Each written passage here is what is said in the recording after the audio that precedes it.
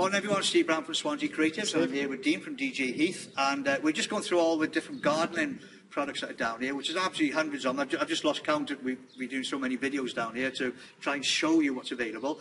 And we were just literally walking, and I asked Dean what these were. So can you explain what these different materials are? This is your full round and half round range, Steve. Right. These then are square posts. Okay. To give you an idea, they're more your agricultural fencing. That's a full round, 3.6 metre length, 4-inch full round. You can use them for a number of different options. Like we use them on our climbing frames. Okay.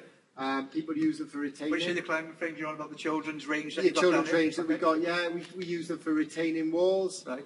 You can use them for garden structures like pergolas and gazebos. Right.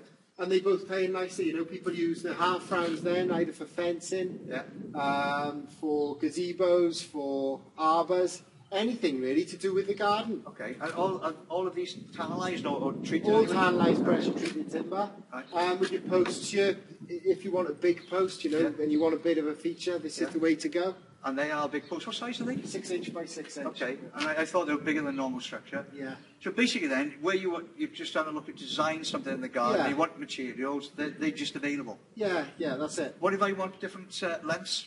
Yeah, we can cut them to length for you, or they tend to come in 12 foots. We also do these in a 1.65 metre with a spike on it. Right. So if you put a little border fence up. Yeah.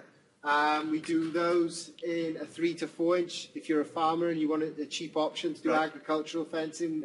And we do all your wire and everything then as well. Oh, right, okay. So we do all the agricultural range, and also we do round timber that isn't agricultural, that is more decorative for the main garden. Okay.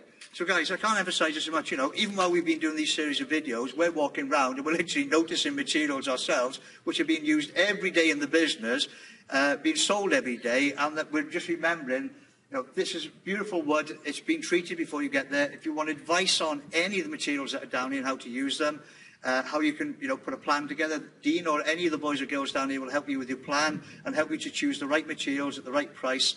And being used in the right way. If you want to know more information, phone them on the phone, you know, call them on the phone, or have a look on the website where there's plenty of information on there. Otherwise, we'll see you in the next video.